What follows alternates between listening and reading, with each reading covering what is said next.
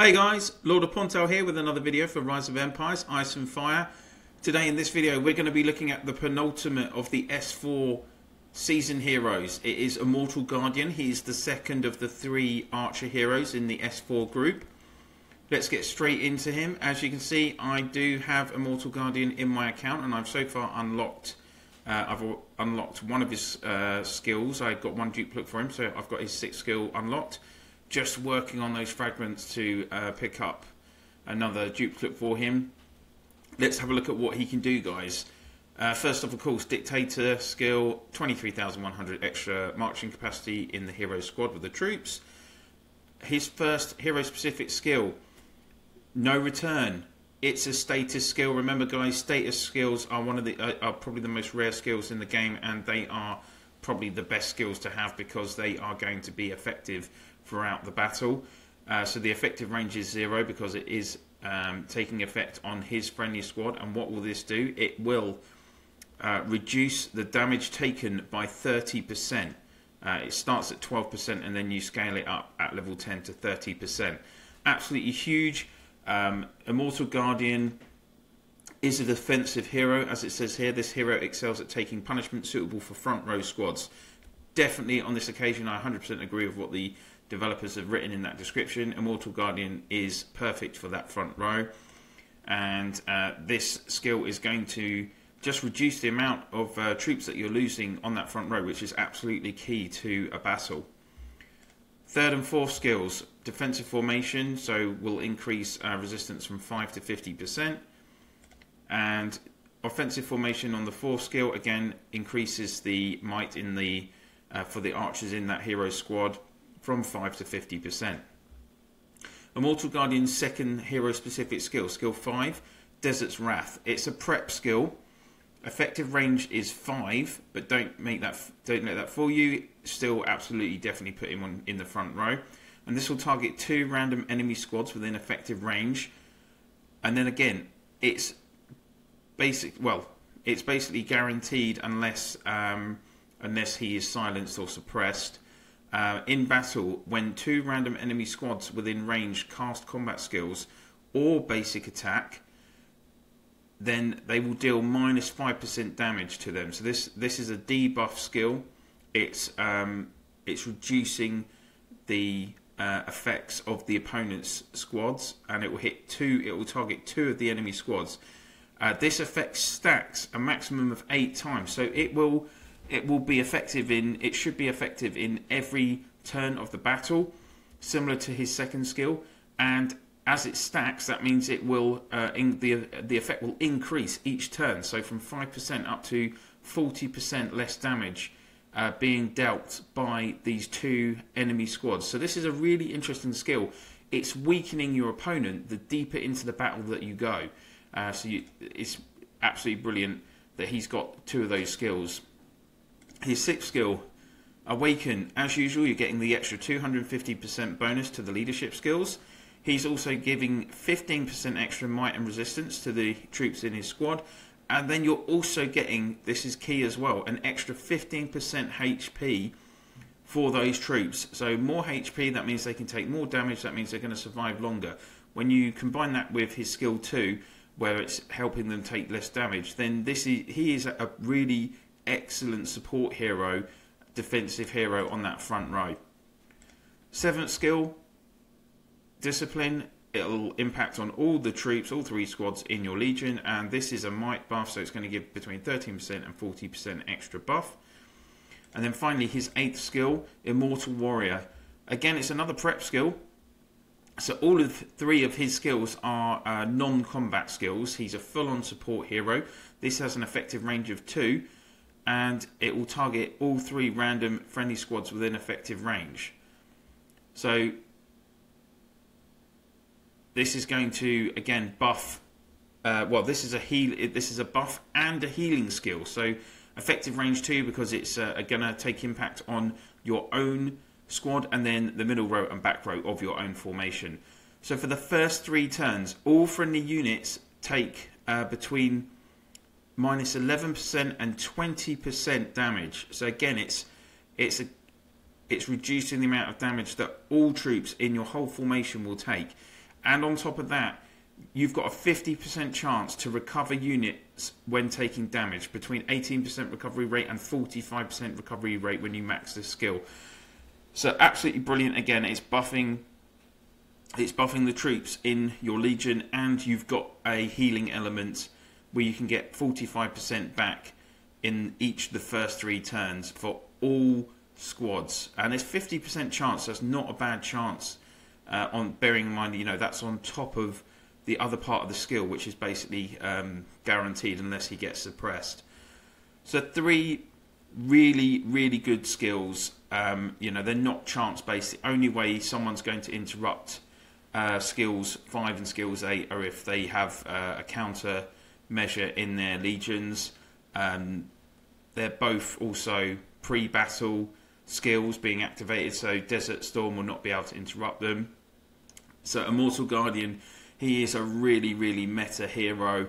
You know, as I keep talking about in these videos, if you've got a hero where the skills are guaranteed, it makes such a massive difference. And Immortal Guardian has nearly every key ingredient to be a brilliant front row defensive hero. Let's go and have a look at him in action. So again, during Heroes Duel this week, a couple of people had him in action, and we're going to pick him up here. So in this battle we had Immortal Guardian on the front row where he should be, with a combination of the Tarantula and Jade Eagle. A very good combination to have him in, probably the 3rd best combination. So let's see in this battle what he does. So this did last for 8 turns, this battle, and immediately on the first turn he's activated all 3 of his skills, because he had that status skill that's guaranteed, and then you're getting the others. So where you see the green plus 1545, that is the recovery skill for the troops that have been attacked. And what you've got to remember is this front row, it's taking minus 30% damage for the whole battle. And there you go. The second row, when it got attacked, also got buffed. And it's every time they take damage, there's a chance to get some of the, you know, 45% healed. And that's why it's really difficult to break down an Archer's Legion that has Immortal Guardian in it, because he's healing, and also Tara actually has a healing element as well in her skills. And he's protecting those troops, and also don't forget he's got this, his 5th skill is actually all the time, it's making the opponents weaker and weaker as you get through the battle. So even though in the first half of the battle you think, oh, they're taking a lot of damage compared to you know, the front row of their opponent, or it's a similar amount, they've had that protection, and then as you get into, see there, he's still healing all the time, and then as you get into the second half of the battle, his skills are helping to weaken your opponent. And when you pair him with some, like, 2 heroes who are very offensive, whether that's Tara and Jade Eagle, or Tara and Spectral Reaper, or even Jade Eagle and Spectral Reaper, then they're, towards the end of the battle, their skills are going to do a tremendous amount of damage, particularly in the 5th, 6th, 7th and 8th rounds. So we're just going to speed this up a little bit now. And you can see already that this front row of cavalry, their health is depleted, and their damage is increasing. Those 2 rows then got hit by a Jade Eagle attack, as you might have seen in my previous Season Hero Guide video. You know, 23,000 damage, and part of that being so big is because of this debuff effect. So we're going to see another Jade Eagle. And as you can see, this cavalry towards the end of the battle, they're just getting hammered, and you've still got your 3 rows on the Archer's side. So we're into the last turn now.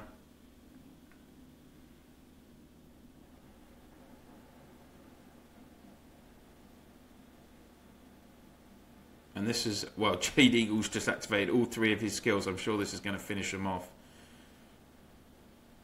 Yeah, there you go. And so that, you know, there can be no clearer indication there. Well, the opponent didn't have the best setup, if I'm honest.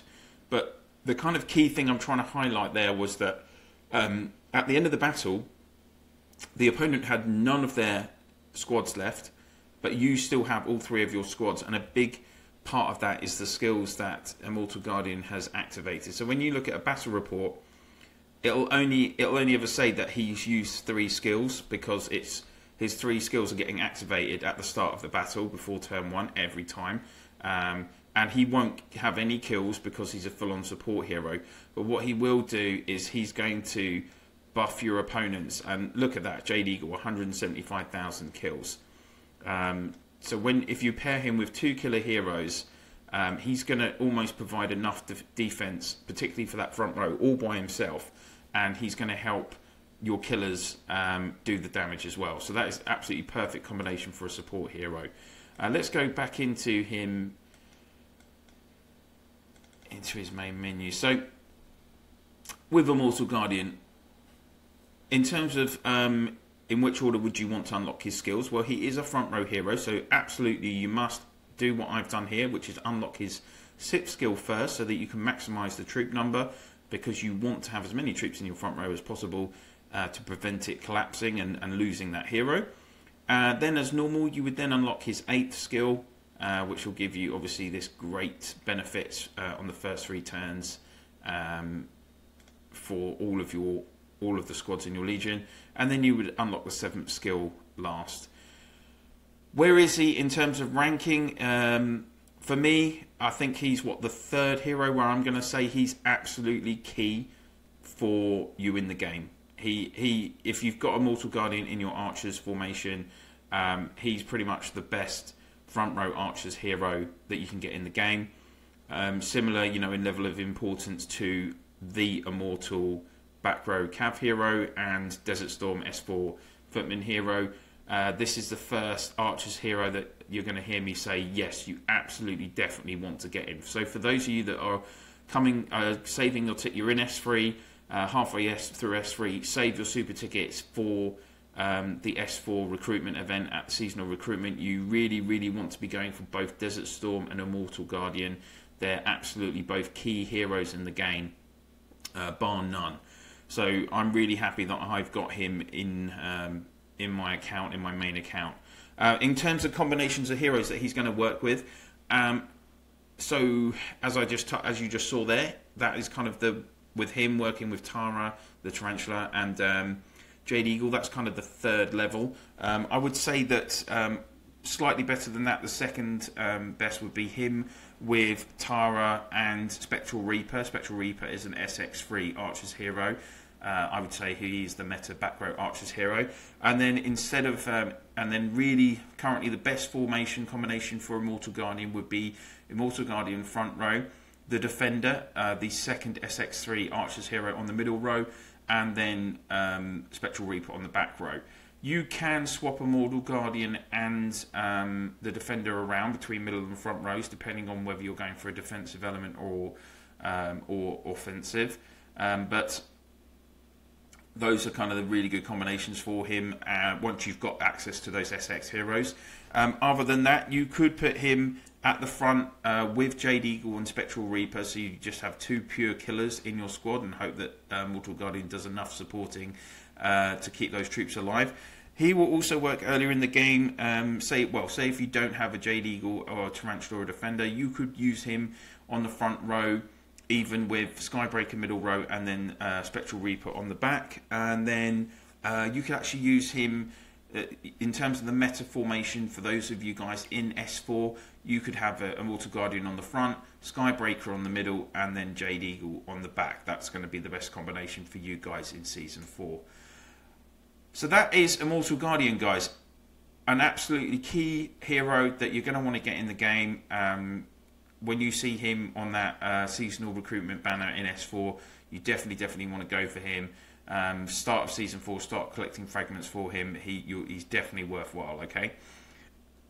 If, of course, you have any comments about what I've covered in this video today, please pop them in the comments section below. If you think that, you know, if you've got a Mortal Guardian and you've had a different experience to what I've described, then of course I'd love to hear from you. And for those of you that haven't already, please do click that subscribe and ring the bell. And of course, I'd love a few likes on this video as well. If you could share my channel in your alliance chats, province chats, and on guilds chats, that would be greatly appreciated. And also, if you just share a link to the channel through your WhatsApp, Discord, or line groups that you use to communicate in the game, that would be greatly appreciated as well, guys. That's everything for this video. We just have one more S4 hero to go. That is going to be Divine Arrow, the third of the S4 Archers heroes. So I'll be reviewing him in the coming days. And then we are finally going to be onto those SX hero guys. So I'm looking forward to doing the videos on those for you. Thank you so much for watching again, and I will see you soon.